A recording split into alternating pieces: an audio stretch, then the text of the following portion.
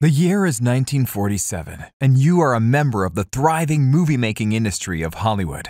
However, it is suspected that there are communists hiding among your small production studio, sneaking unpatriotic messages into your movies. Will you be able to find all the communists before your studio is shut down? Or will you be suspected yourself and banned from the industry? In the game, each player will secretly be a patriot, communist, or rising star. Each round, every player will have a unique job to perform. These jobs will affect what kind of movie is getting made that round, what cards are in players' hands, and who will receive special information.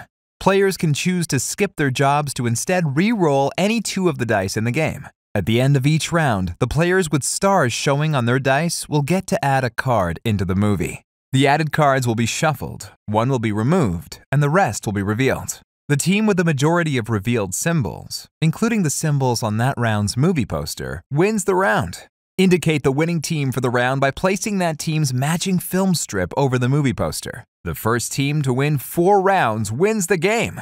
The rising star plays both sides by trying to make the game go to 7 rounds and making the 7th round a tie. Hollywood 1947 is a social deduction game. You must never show your cards or loyalty to anyone, but you may say whatever you'd like about the cards you put into a movie or about your true allegiance. Open discussion about which cards were added into a movie is encouraged. However, if you are a communist or the rising star, lying will often help you accomplish your goals, since the majority of players will be patriots.